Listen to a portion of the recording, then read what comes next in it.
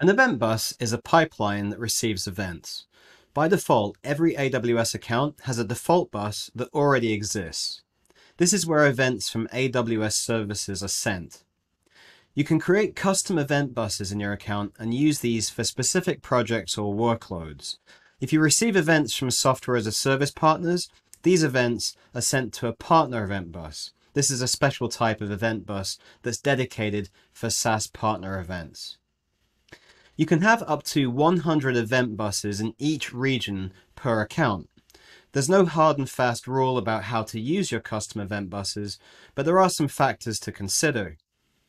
If the events you produce should only be used by a known set of applications, you can publish these to a custom event bus that's shared by those applications and use a resource-based policy to limit access. This way, you can use the custom bus and the security model to control access.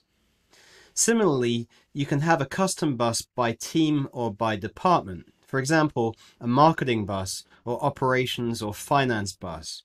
While you may not know all of the applications within the team, you can ensure that only those teams have access to their own buses by using the resource-based policy. This provides the flexibility for teams to discover events while also limiting access.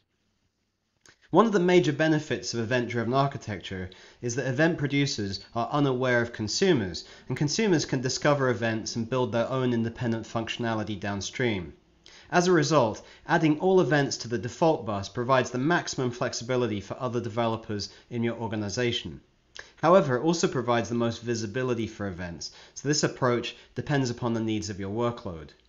You will need a custom event bus if you want to route events to different regions or accounts, so that will influence how many buses you use overall. There's no cost for creating event buses, so you're free to use as many as you need, up to the 100 bus quota.